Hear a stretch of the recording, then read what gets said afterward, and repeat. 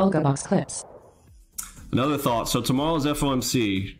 Pre-FOMC, what are we looking at? What are our FOMC rules? FOMC, golden ropes, right? So we are resting solidly in the middle of the golden ropes, right? This is the area of safety. And you can see these levels here, all right there in the center. So we might just rest right here. We may not go anywhere end of day, pre-FOMC tomorrow if there's any fear in the market there.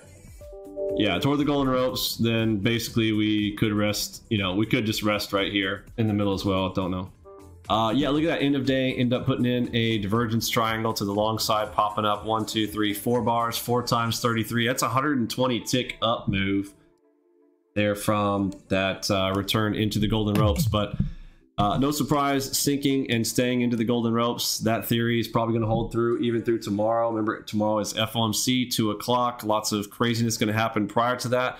The best plays are going to be trading towards the golden ropes before 2 o'clock. That is where the area of safety will be for hedge funds, 401ks, IRAs, and all that kind of fun stuff. So the institutions will be setting the prices into the golden ropes because nobody's going to fire them for doing so.